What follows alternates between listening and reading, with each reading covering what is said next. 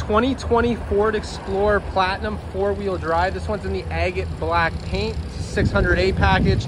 This was a local trade-in here at the dealership. No accidents on this vehicle, and it's been serviced here since it was new, so we know this vehicle very, very well. You do have your 21-inch aluminum alloy wheels. You also have your running boards here as well. Really great condition, this vehicle. You do have reverse and front parking sensors, your class 3 trailer tow package, your quad exhaust. Of course, it is a power tailgate, your rear view camera with the washer. You also have a 360 camera on this vehicle. Seat 6, plenty of space. You do have that nice big moonroof here. You can fold the rear seats with just the push of a button. Then you get some storage underneath the rear there as well. Coming around to the interior, on the second row, you do have these sunshades that you can lower. And you get captain chairs in the second row here, really comfortable seats, ebony leather interior.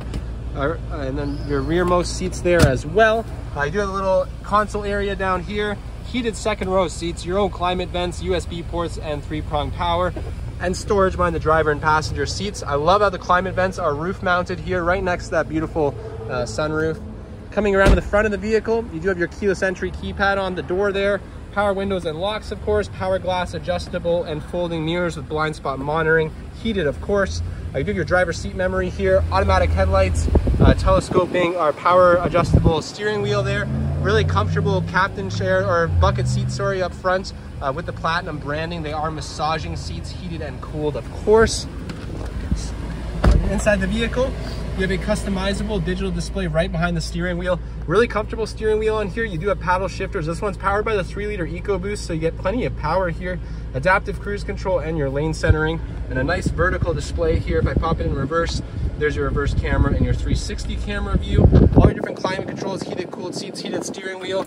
A couple USB ports down here. You do have Apple Carplay and Android Auto on here. Your dial style shifter, remote start on the key fob, all your different drive modes, and your parking assist. This vehicle actually does have the parking assist feature.